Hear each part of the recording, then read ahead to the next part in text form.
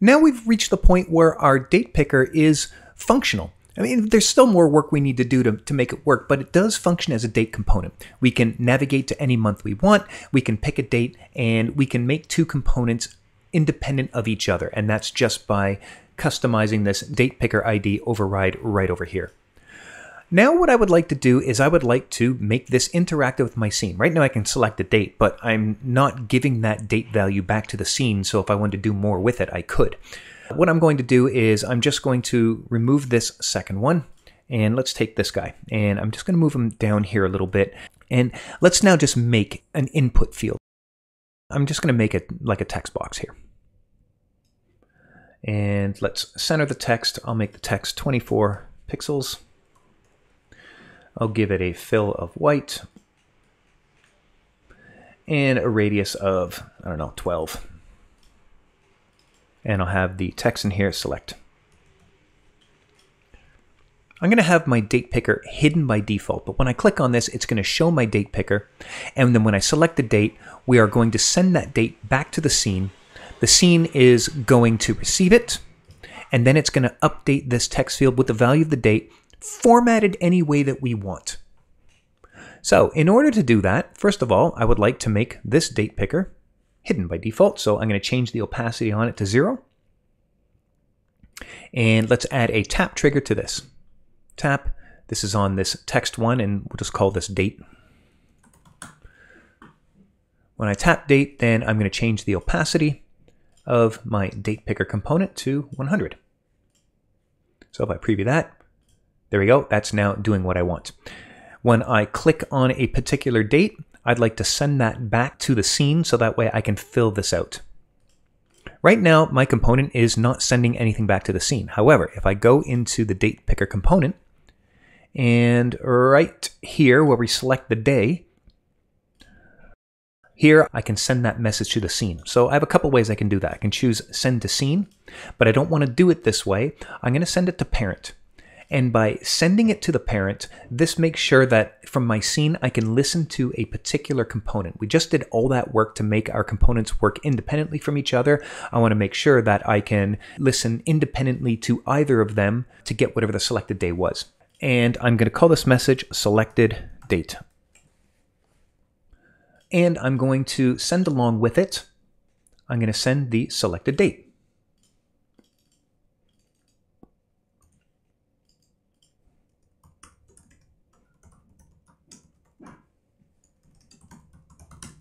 And now let's go back into our scene, and now I can listen for that. So I'm going to add a trigger. I'm going to go receive, and I want to receive it from a component. I want to receive it from the particular date picker that I'm interested in. This is why I set it up this way, so that way if I have multiple date pickers, I can listen to each one independently. So I'm going to say date picker, and I'm going to make a variable over here, and I'll call this date. And remember, my date is coming through as text, so this needs to be text format. Receive, select the date, and I'm going to assign it to the variable date. And then when I receive that, I'm going to update this text box with the selected date. So text, this date field, formula, and I'm going to say date. All right, let's preview this.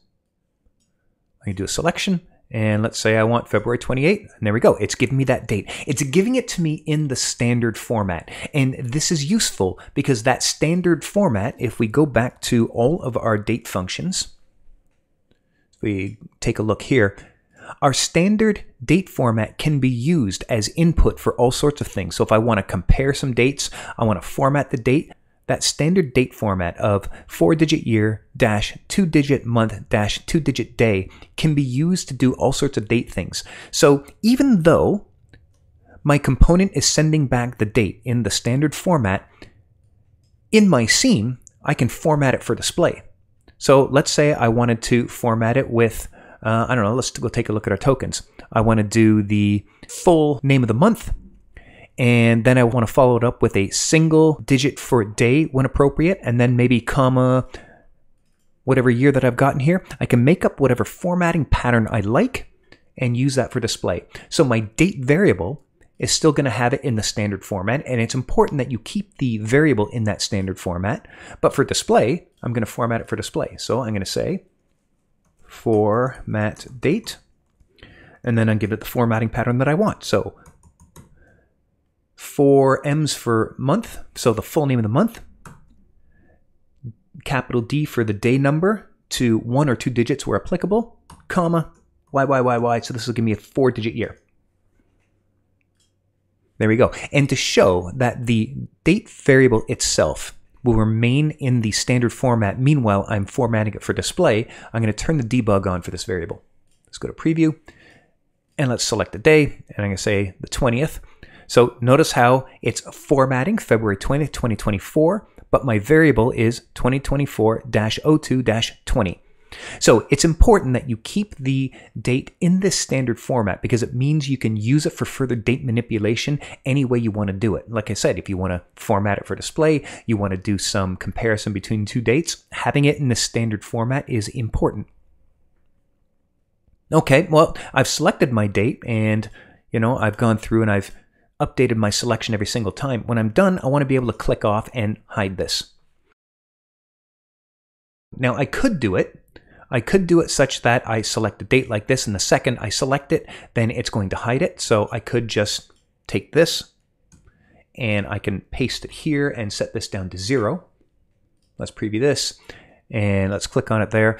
So let's select the date, and notice how it goes away, right? And that's kind of doing what I want, but if I accidentally selected the 20th and I meant the 21st, I want the opportunity to fix it without having to show it again. So I'm not going to do it here. Instead, I'm going to add a trigger, a tap trigger, and this is going to be on the background. And when I tap the background, then I'm going to hide it. So I could do this, and I'll pick the 21st and be like, oh, no, that's not the right one. I wanted the 20th. There we go. I can fix it. And now when I click back here, it hides it. And I could make it also when I click on the date, again, I could turn this into a toggle. So if it's invisible, I can show it. And if it's visible, I can hide it. So that would look like this. Let's use a condition here. If my date picker, if the opacity of it is 0, then I'm going to show it. And I will duplicate this. If the opacity is 100, if it is visible, then I'm going to hide it.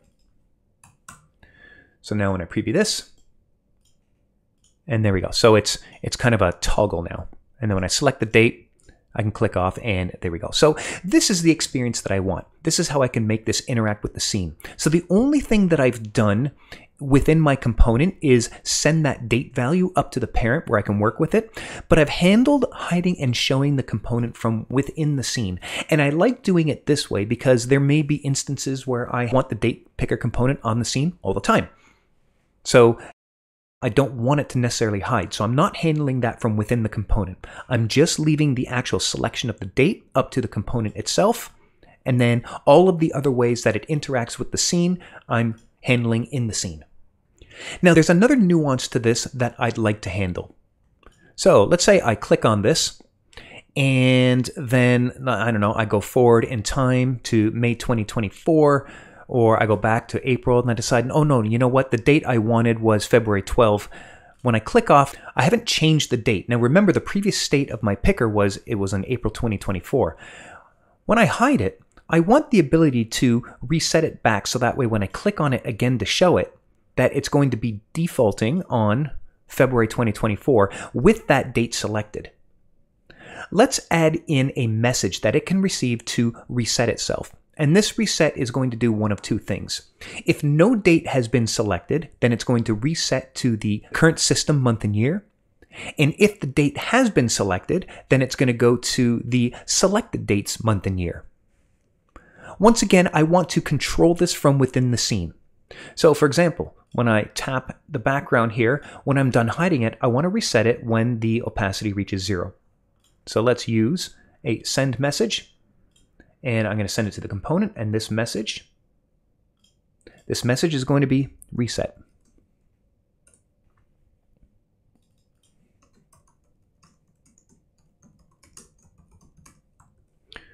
Right? And I'm going to delay it so that way it's after it hides over here. And similarly, I'm going to copy this, and here where we're hiding it, I'm going to put it here as well.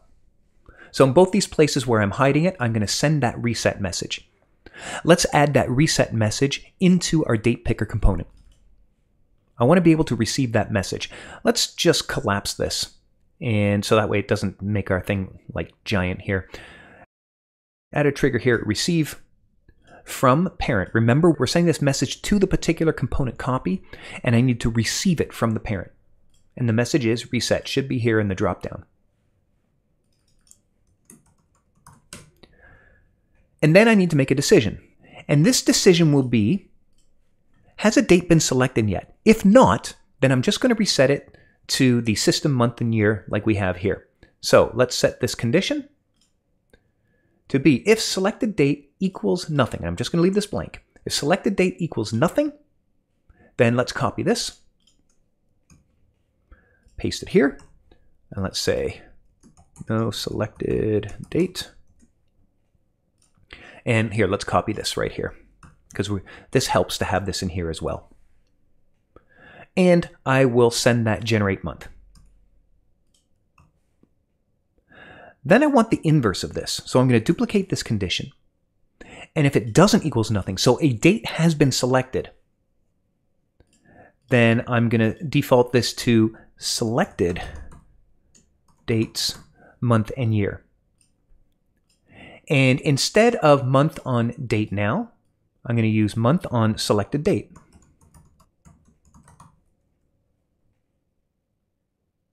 I'm going to copy this, say OK to this.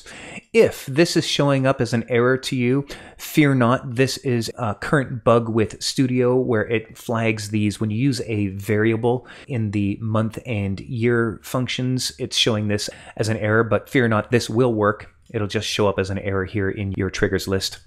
Same thing, I want to do it here. So we're going to get rid of date now. Instead, I'm going to put in selected date.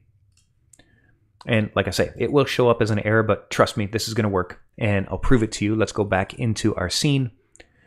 And let's preview this. And I'm going to go ahead, not select the date yet. And I'm going to click on here. And if I click on this again, notice how it's gone back to my system month and year. And then let's now choose a date. So I'm going to choose July 12, 2023. And let's click off there. And if I click on it again, I should see that. And now let's go forward in time a bunch of months, but I'm not going to select the date. If I click off here and then click on it again, notice how it comes back to July 12, 2023.